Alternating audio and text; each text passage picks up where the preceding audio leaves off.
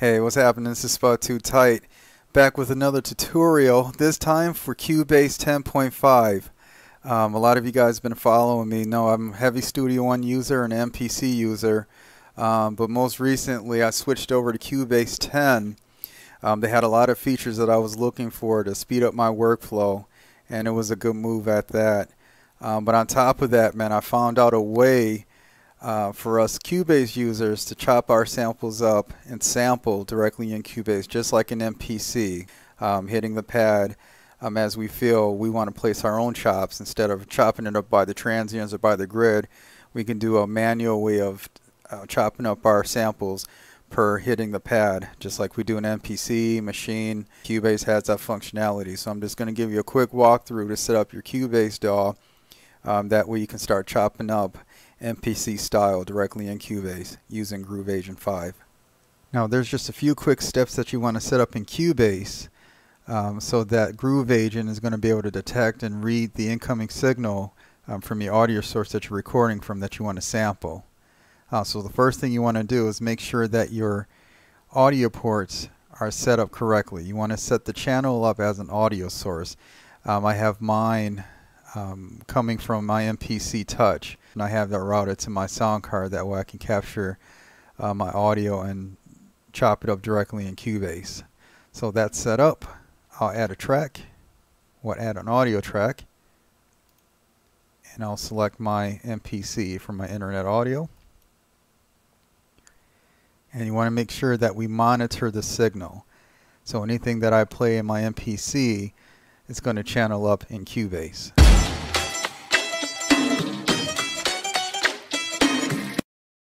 Alright, so now that the signal is there, next I'll pull up Groove Agent. And what we want to do now is set up a sidechain input of the input source that we're going to capture. So here we'll click on Add Sidechain Input, and that's my Audio 1, my MPC. I didn't name it as an MPC channel, but that's where the sound source is coming from. So I click on it to select it. And next you want to click on Activate Sidechain, and that'll turn to a little orange color to make sure it's activated there. And to make sure the sound is coming in.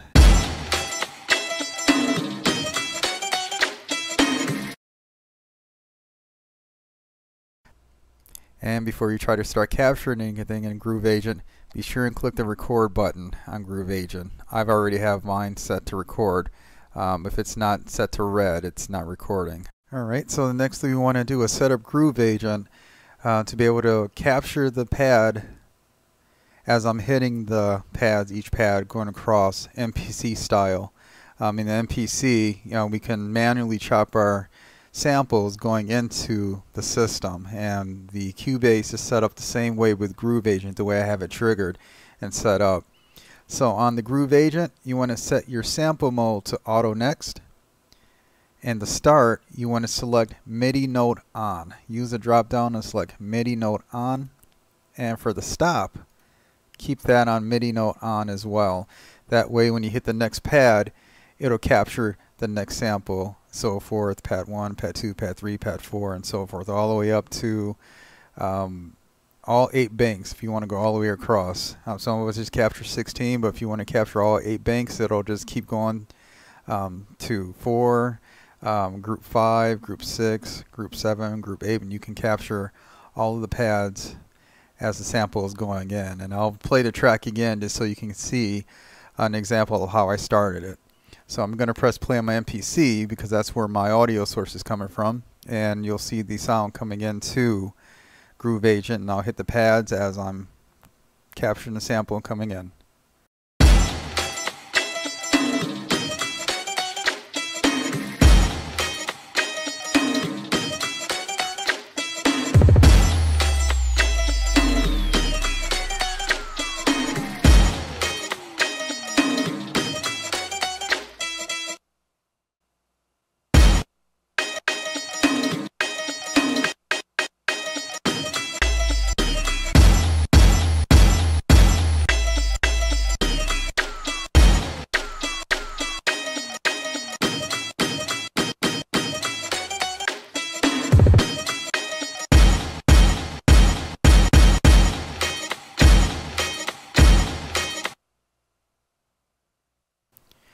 Well, hope this helps out.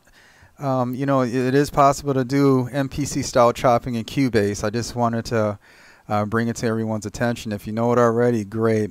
But for a lot of Cubase users who are looking for other alternatives to chop like an MPC, you can do it right here in Cubase on Groovasion 5. Hope this works out. And as always, please like, comment, and subscribe to the channel. Until next time, you guys keep it tight. Peace.